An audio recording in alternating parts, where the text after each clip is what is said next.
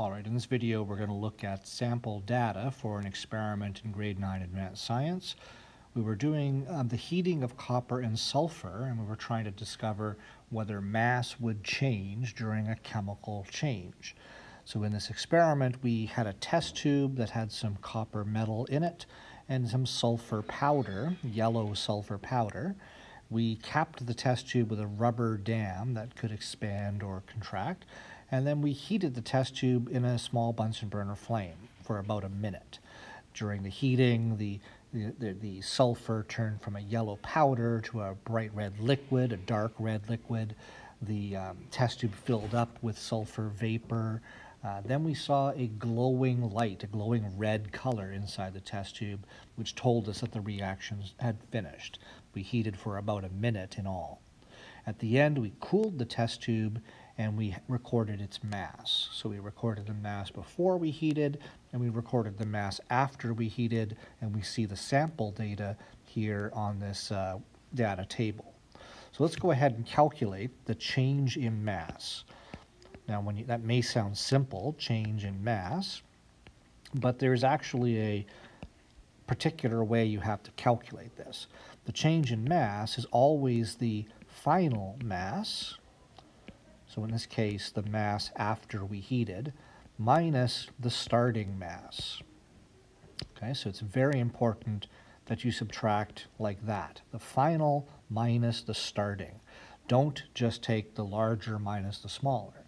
It's always the final minus the starting. So in this case we have 35.68, whoops, I just wrote the wrong number down, 35.65 grams is my final mass, minus 35.68 grams, which is my starting mass. When I subtract measurements, we know from our rules for significant digits, we base the answer on the number of decimal places. So since both of these numbers have 2 decimal places, we can keep 2 decimal places in the answer. We're going to get a negative answer because the mass dropped. The second mass is bigger than the first mass in this formula, so I'm going to get a negative answer. So I get negative 0.03 grams. That negative sign is very important. It means the mass dropped, right? So the starting mass was bigger than the final mass. When I subtract, I'm taking a smaller number and subtracting a larger number. I get a negative answer. If your mass had increased, then the final mass would have been larger than the starting mass, and you would get a positive answer for the change in mass. So do not just take the larger minus the smaller. Always do the final minus the starting if you're calculating a change in mass. But then we want to also find the percent change in mass. So let's do that, the percent change in mass. To do that, you take your mass change, what we just calculated a moment ago, and you divide that by the starting mass. And to get percent, you times by 100. So in this example, the mass change was negative 0.03 grams, divided by the starting mass, which was 35.68 grams, and we times by 100. Notice that the grams are going to cancel out, so the percent change will not have any units with it. So negative 0.03 divided by 35.68 times by 100. Now the rule for dividing or multiplying is that we round off the answer based on significant digits, not decimal places. The number on the top of this fraction, 0.03, has 1 significant digit. The 2 zeros at the beginning are not significant. The denominator has 4 significant digits. So I'm going to keep only 1 significant digit in my percent change. The answer is very small. It turns out that it's negative 0.08%. So it's less than 1%, significantly less, right? All right, so that's how you calculate a change in mass, the final minus the starting mass, and how you'd find the percent change, where you take the mass change and divide by the starting mass. Now let's just talk about what this means before we leave you here. The point of the experiment was to find out if mass changes during a chemical reaction. Well, what would be your answer? Did the mass change? Well, somebody who's a concrete thinker would say, yes, the mass changed. It changed by 0.03 grams. It dropped. Well, someone who thought a little bit deeper about this would understand we're not just asking literally, did the mass change at all? We're trying to ask, did the mass change because of the chemical change that was occurring? Now think about that for a minute. Suppose you had a test tube with the copper and sulfur and you measured its mass, and then you took it to the balance, measured its mass, then you went back to your bench, you put it back in the bin where you took it from, and a few minutes later you went and you massed it again. Is it possible that the second mass, you didn't heat it at all, you just measured the same test tube a few minutes later? Is it possible that the mass would be different than the starting mass, that maybe it's different by 0.03 grams?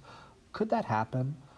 Well, if you imagine the electronic balances that we use, they're not perfect. They do have error in them. So for example, the balance might say 0.00, but it's actually 0.01. Or if you've gone to use the balance, you may notice that the last digit fluctuates because of air currents. So the number you wrote down may be a little bit off than what it actually was. It's also possible, your finger may have been just slightly wet. Maybe there's some sweat on your finger. Or maybe there was a little bit of water on the bench top and you touched it. And then when you touched your test tube, a tiny bit of water got on the test tube. Maybe there was some dirt on the test tube, and when you took it back to your bench after weighing, the dirt came off on your finger. And then when you weighed it the second time, the dirt wasn't there. My point is, there's a whole bunch of possible reasons that have nothing to do with chemical change that could explain why the mass had dropped by 0.03 grams. That is such a small difference, 0.03, that could probably simply be attributed to random errors. The error in the electronic balance, for example, the error caused by air currents. That mass change, to me, would mean that the mass actually didn't change. This negative 0.03 gram change, to me, that would mean I have not shown that during a chemical change, the mass changed. Right? That's such a small change in mass that it's likely due to small random errors that I've just described. Now the question might be asked, well, how big of a change would have had to have happened that you couldn't just attribute it to these random errors? I can't give you an exact answer to that, but my gut would say if the mass changed by, 0.1 or more grams, then that's not just small random errors like we're describing, okay? Now, remember in this experiment that we were heating the test tube with copper and sulfur, there was a rubber dam on the top, and that the purpose of that was to prevent things from escaping from the test tube during the experiment. If something escaped, well then the mass would definitely drop, right, as we weighed it before and afterwards. Well, was that rubber dam perfect in keeping things from escaping the test tube? If you recall, during the experiment, you could smell in the lab that there was some sulfur in the air. That means no matter how well we tried, some material must be escaping from the test tube. Not because of chemical change, but just because of the design of our experiment, we didn't perfectly prevent that. So there's another reason why that negative 0.03 could have occurred. Maybe something escaped from my test tube. So it's not necessarily because of a chemical change, it's just that my experiment, had an error in it.